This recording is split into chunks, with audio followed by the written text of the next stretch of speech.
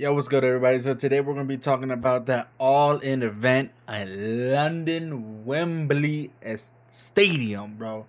I gotta say, this gotta be one of the greatest wrestling event that's ever happened in a long time, and that's on all. Cause Tony did a great card list. Okay, sadly, I would say one bad thing that I kind of wish that could have happened. I kind of wish that Chris Statlander would have pulled up for the ninth, defended her title, but at the end of the day, she didn't go. It didn't happen. There's no going back. It already happened. But the event was still phenomenal. Okay, let's start off with the first match of the night. It was the kickoff show. It was MJF versus Adam Cole. Okay, this is the card right here. MJF and Adam Cole going for the tag team champs of the ROH division, ROH tag team champs against United Empire. Okay, Ozzy, oi. Great show. It was a great match.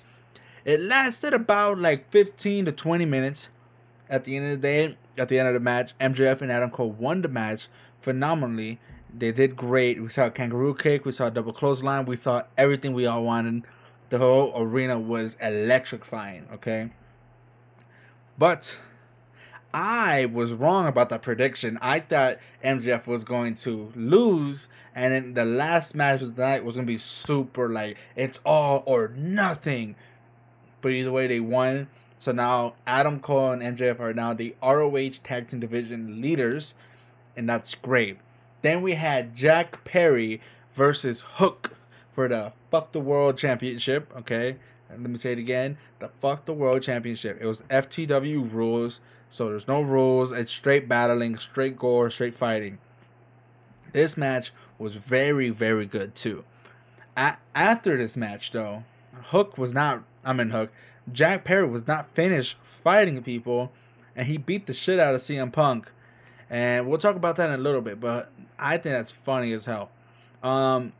Hook won the title, and it was such a great victory. They used a car window shield. They used weapons. They did so much stuff. It was so fun. You definitely gotta go check it out. I liked this. I like how it went to Hook, and I did predict it, so I'm very proud of myself with that one too. Hook, I really hope that when you are champ this time, you are actually going to start defending it more, because I don't want it to go back to a shoulder accessory. Last time you had it, you didn't really defend it as much, and it was kind of like an accessory, like, oh, my dad made this title, now I have the title, yada. I'm Taz's son. But Hook is such a great fighter, which confuses me why when he had the title before, he didn't defend it as much. I really hope that he does defend it, because I love Hook's matches. He's such a great talent, and he does deserve to be a great title defender. So please, Hook, defend his title with honor. It's such a great title. You're such a great fighter. There's no excuses. Next match. Oh, wait. Before that, let's talk about what happened. Jack Perry did fight Punk. And in my opinion, this is the second people who fought Punk. So in my opinion, I think Punk might be the issue in the back of the locker room. I don't know if Punk is the one who's starting shit with people, because we've never heard of Jack Perry doing anything else with anybody else. And Jack Perry is one of the four pillars, so he's like one of the staples of this company. So I don't see why he would do something so uncontrollably or like unrational. Like it had to be, in my opinion, Punk's decision. Like last time Punk got beat up by the Elite was because Punk was talking shit about the company, and they didn't like that. So they said, you know what, let's teach this guy something. And Punk probably said something else, and boom, putazo. Now, this altercation did not go too bad. It didn't get too physically, because Punk did have a match right after, and Punk did defend against Samoa Joe and won, which I kind of got that prediction hella wrong, but the match was still great. I kind of wish Samoa Joe would have won, but the match was not like, oh, I'm Punk, I win. No, it was like they fought, Punk got a lucky win and he won. That's it. It's understood that he beat Joe and it was a fair fight. It was a fair fight. No cheating, nothing. No nothing. They did break the bottom of a table, which is crazy to me. So yeah, that happened. Another match that was really great and I really enjoyed was a triple tag team championship match, which is the House of Black versus the Acclaim. And I got another prediction wrong. Like, oh my god, bro. That's 2 for 2 that I got completely wrong so far. And I can't believe. No, wait. That's. No, 2 for 2. Yeah. Because I got Hook right. And I got. No, that's 3 for 1. I'm 3 for 1 right now. Okay, I just realized. I'm really bad at counting. But either way, yes, the Acclaim won this match. And I was very, very, very surprised. But Badass Billy Gunn did show up today, and it was no joke that he is still one of the greatest wrestlers of a long time. Well-deserved title hold. I don't think he's ever held a title. He's way before my generation. So I do got to say Billy Gunn didn't deserve this. He did deserve the title, and I'm very proud of that. Now, another match that we had today was Darby Allin and Sting versus Swerve and Christian Cage. Okay, this coffin match was very, very entertaining, and Darby still surprises me. I don't know how the hell this kid is still walking, and he's still being able to move around. This guy takes so many bad back hits that it still surprises me to this day. He's still able to move, and he's still able to move as fast as he does with no issues. So at the end of this match, I gotta say I was very surprised and I was very entertained. Sting and Darby did great. Sting is still bad luck with the tables. That's 2 for 2 tables that he has had bad issues with. If you guys don't know what I'm talking about, you guys can go check it out. But let's just say that Sting is not heavy enough to break a table. Okay? I do feel bad for Swerve's back as well. And at the end of the day, Swerve did get thrown into the coffin. It was such a great match. I really loved it. I thought Swerve was going to break his hands because Sting did not give a shit. The Stadium Stampede match, that was a great match too. It was at first very, I knew it was going to be crazy because they never do the cameras right for this one because there's so much stuff going on. So, one person getting hit and you miss the shot because they're looking at someone else, and you miss another shot because they're looking at someone else. So much stuff happens that it makes it very, very confusing to watch. And eventually they did get everybody into the ring, and it was more, easy to watch, and nothing was really going all over the place no more. But the people who won this was not in my prediction list. It was freaking Best Friends and Eddie Kingston with Penta. Hell Penta came out too. Penta was crazy in this match. And Moxley, oh my god. If you guys don't know what I'm talking about, go to AEW Social and you can see a Moxley shish kebab. A Moxley shish kebab. It was very, very horrifying to see. But that was insane. Great match. Did not go into my favor because I was wrong with that prediction again. And it was very entertaining though. Moxley shish kebab has never been something I ever thought of. And holy crap. Another match that happened was the Jericho and Ospreay match. The Jericho and Ospreay match was very good. Okay. I personally had doubts for Chris Jericho, because, it's old Chris Jericho and young Chris Jericho fighting each other. Who's going to win? Young Chris Jericho, of course. Which happened. Ospreay did win, which I got that prediction right again. But it wasn't a landslide. At first, it looked like it was going to be. But then later on, Jericho started picking it up and started moving in. And, Ospreay is just such a great talent. And I really hope Tony signs this man because he deserves to be an all-elite wrestler. Please. Will Ospreay did so good today. I was very entertained. He did so many flips, so many tricks, so many cool things. He came out with the victory, and he didn't really have to cheat for it. The match was pretty fair. It was just an honest match. Everything was going very well for each other, and I was very, very happy with this match. I did not look away at all. I did not go on my phone. It was like, wow. And Jericho did come out with his band today, which is like I gotta say, I believe that's the first time Jericho has ever sold out a stadium. So that was pretty cool. Let's talk about the women's before we talk about the Elite versus the Guns. The women's Fatal 4-Way was a great match. It did go into what I think it was gonna go. I knew Tony and Saraya were going to have a little altercation. There's no way that there's never been a situation where two best friends going into a Fatal 4-Way end good. It was very like it was gonna go one way or another. I did believe it was gonna go Britt or Saraya. I went Britt because she's the face of the company, especially of the women division. But I also felt like Saraya because it's her hometown. And it was like her greatest return, her first major pay-per-view. Like, it was going to be the greatest thing. And they were going to blow the top off the place if they gave it to her, which they did. And I'm very happy to see Saraya as a women's champion again. And it was so awesome to see that match. I love Toni Storm. She's great wrestler, very entertaining. I love her, like how expressive she is, how entertaining she can be with the fans, the wrestlers. Like, it's just Toni is a great overall wrestler, which I'm glad she's here, and she did well. Okay, she did really well. Like, no jokes aside, Toni was phenomenal.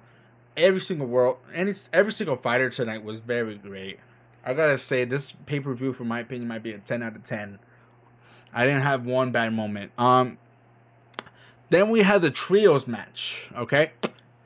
We had the Elite versus the Guns. And I gotta say, I predicted the Guns to win. And crazily, the Guns did win because the Guns are always going to be on top. Guns up easily, okay? Bullet Club Gold is always going to going out with the dub. That's it. It's that simple. Them losing to FTR never happened. That's erasing my memory, okay? So don't even bring that up to me. But such a great match. Very entertaining. I did not expect, I believe, I always mess up his name, Takashita, to pin Kenny Omega. And it was a legit pin. And I gotta say, Juice, you are the greatest best friend in the world. Because you took so many shots for Jay Wyatt. Except that one time that Kenny jumped over the thing and you said, hell no! And you walked away. It was fucking hilarious. But I love Juice Robertson. But I'm so pissed with you, Juice. I'm so pissed with you, Juice Robertson. Because you wear the fucking trunks instead of the pants. I love your pants design. It's the best freaking wrestling wardrobe in history. I love it. It looks amazing. I love the design with Juice and Robertson. That's it. Or Rock Hard Juice. Like, it's so much better than everything else. It has so much character, in my opinion. But I got the prediction right because I always bet on the Guns. The Guns won. And they came out with the dub. Not because Jessica DeKeshta, he won the match for them. No. It was a team effort. If you watch the match, you'll see why I say it was a team fucking effort. It was so crazy. It was 1, 2, 3, 4, 5, and then pin. Like, it was such a great rollout. Then the greatest tag team match. This match had so much, like, it was like it could have gone either fucking way. Like, you did not know who was gonna win tonight, but every time there was a pinfall, you heard everybody go 1, 2, 1, 2, Like, it was so like you're literally on your feet. Like, who's gonna win this? Because these are literally the greatest tag teams in the world. Young Bucks are the greatest tag team, and FTR is the greatest tag team. In my opinion, they're both number one because they both go back and forth. There's no way one is better than the other. And every great person needs to have another person to prove. You know, like, they always go back and forth. It's like a seesaw with these guys. No one's better than them, though. They're definitely the best of the best, okay? And FTR did win this, which I did predict because I was like, FTR is going to win this because they need to get that stamp of approval. Okay. And I was very proud of this match. I did not hate it. I'm not bitter where who won or who lost. This match literally could have went either way. Like, if you watch this match without me telling you who's going to win, you would not know who, you would not know when, and you would not know how. Like, it was just unpredictable. That's what I really liked about this pay-per-view. Even though I did get some of the predictions right, I was just going off my gut feeling, not my mental feeling.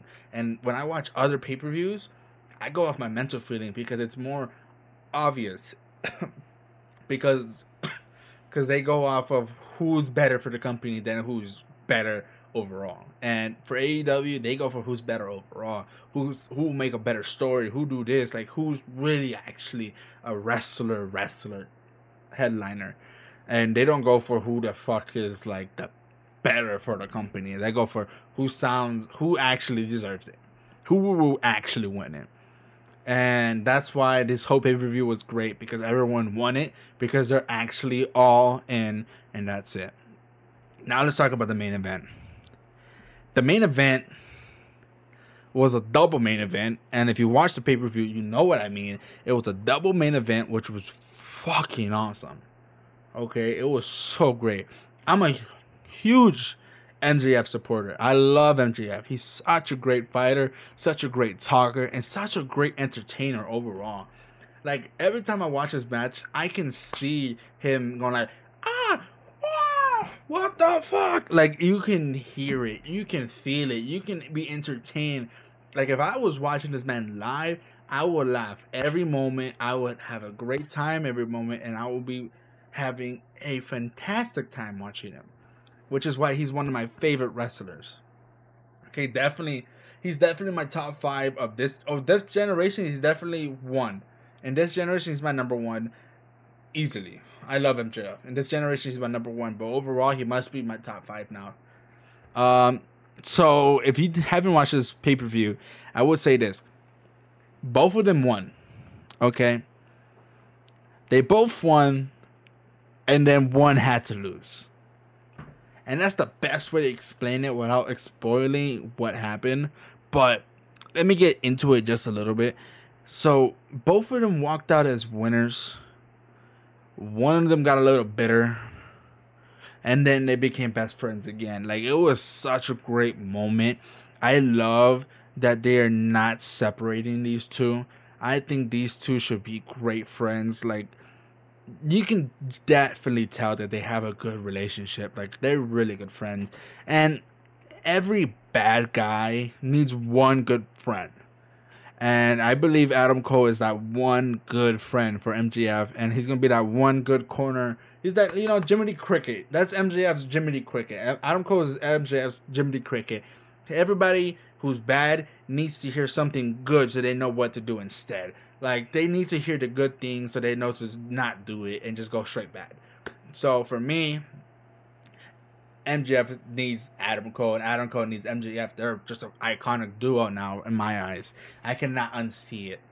But of course, I don't think they're gonna have a long-term tag team run, but they're gonna have a great best friend run, and that's all that matters in my eyes.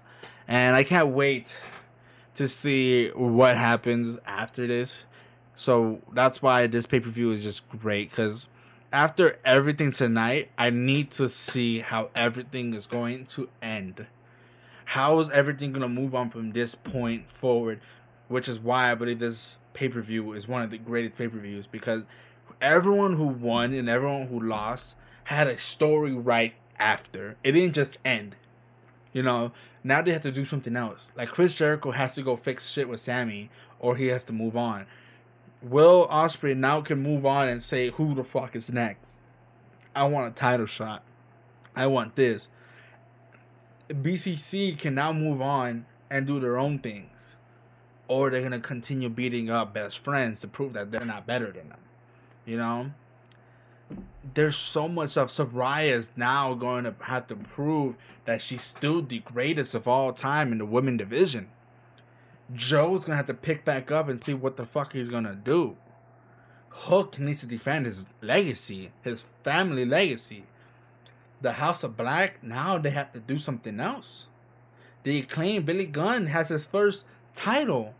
Like, there's so much stuff. Young Bucks now have to go back into the grind of being the greatest of all time. FTR had to certify and stay at the top. Like, there's so much shit. Kenny Omega needs to redo himself and beat Don Callis. Like, there's so much stuff that can be happening now. Which is why All Elite, All In London was so great. And I'm very excited that next year it's going to be in London again. This is basically going to be the WrestleMania in my eyes. Even though they hit 81,035 people sold seats inside the arena, sitting, watching the matches. That is wrestling history.